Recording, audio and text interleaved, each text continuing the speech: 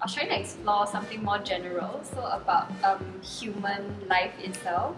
Yeah, so the title is Life in Progress. So we start with how the cells fuse together to form a human being, and how like even when we are in our human form, we have like different social paths fusing together.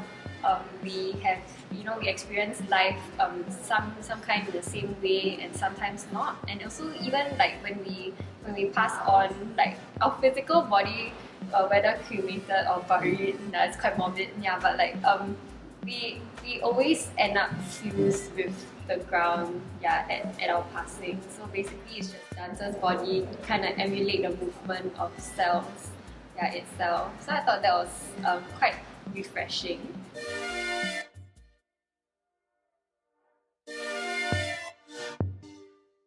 So you can expect a lot of familiar um, images. Yeah, like for example, the entire stage will kind of look like someone from above looking down from a microscope, and then the stage will be like this cover slip. Yeah, where you can see the DNA like really moving around one another.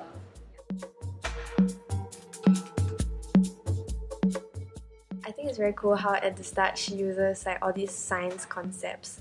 So like the first part is about like conception. So like the dance mimics like molecules fusing together and forming like a fetus and like a whole human being.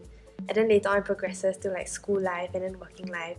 And she also uses like some of her own experiences of like what it's like in Singapore. So like the portrayal of working life is like sort of like quite competitive and like cutthroat. And then later after this it moves on to the process of death. So I guess to it she's kind of saying like humankind, like everyone goes through kind of like similar processes. So it's kind of all the same, but at some points you always diverge from the path, but in the end you all fuse back together into the same path that leads to death.